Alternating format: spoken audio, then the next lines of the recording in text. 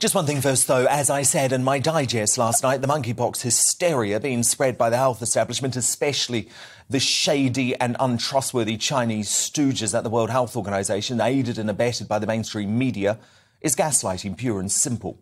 The desire to make us scared by talking about an ailment that has been around for decades and has known treatments is part of the plan to keep us in some sort of perpetual cycle of fear and control. But rather than being concerned about terrifying millions, predictably, the only problem the United Nations has with the scaremongering coverage is that it's, wait for it, you could probably guess, homophobic and racist. The Guardian reports today the United Nations Aid Agency has called some reporting on the monkeypox virus racist and homophobic, warning of exacerbating stigma and undermining the response to the growing outbreak. But the next sentence of the report reads like this.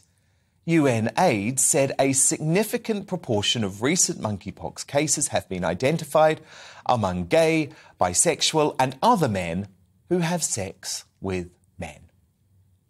So as ever, this is woke PC madness stopping journalists to report facts about a health condition. Stop it now.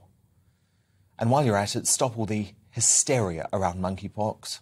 Those spreading it, you know exactly what you're doing.